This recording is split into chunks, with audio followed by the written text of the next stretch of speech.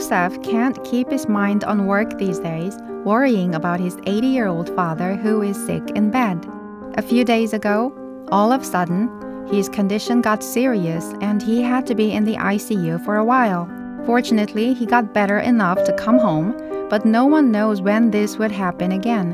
One day, Andrew, parish cell leader, told Joseph about the sacrament of the anointing of the sick for his father. Joseph thought the sacrament of the anointing of the sick is for those only who are at the point of death, so he said he didn't want. However, Andrew explained that the sacrament of the anointing of the sick is also for the comfort and healing of all patients, and it can be repeated whenever the condition gets worse. He recommended Joseph to ask the priest to give the sacrament for his father. So Joseph went to the parish to arrange for the celebration of the sacrament. The sacrament of the anointing of the sick is just like God's strong hand that holds us tight in sickness. It is like God's outstretched arms that comfort us when the illness leads us to despair and loneliness. Jesus opened the ears of the deaf and restored the sight of the blind. He cleansed the leper and made the crippled man rise and walk. The sacrament of the anointing of the sick is Jesus' love for us and compassion toward us. It is also his teaching. Jesus identified himself with the sick in their sufferings. When I was ill, you cared for me.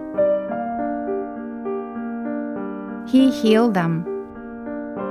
He not only healed their physical illness, but also forgave their sins. Because he is the physician of our souls and bodies.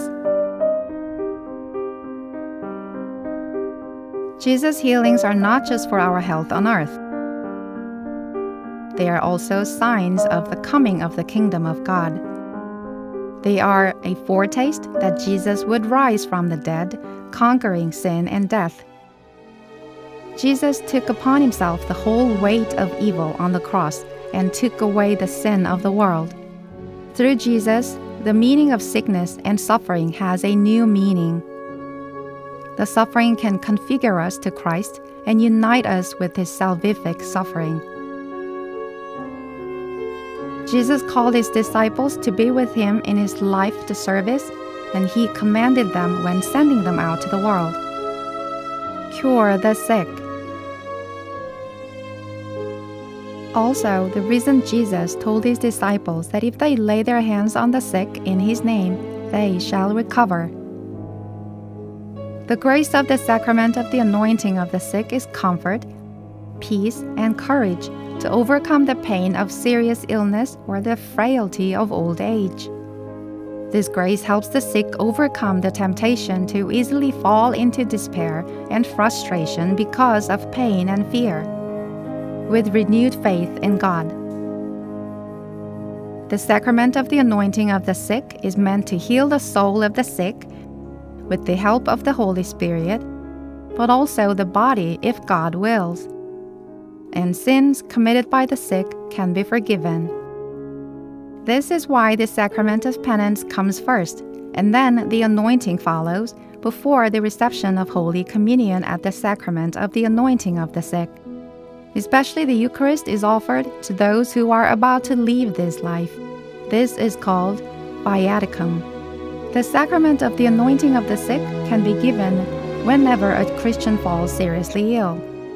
One can receive this anointing when the condition becomes more serious during the same disease, before a critical operation, and when one's frailty becomes more pronounced.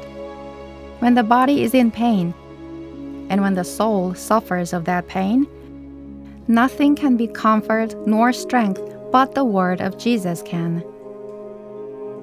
I, the Lord, am your healer. Through the sacrament of the anointing of the sick, we can squarely face our pain, and we can look up at Jesus in pain.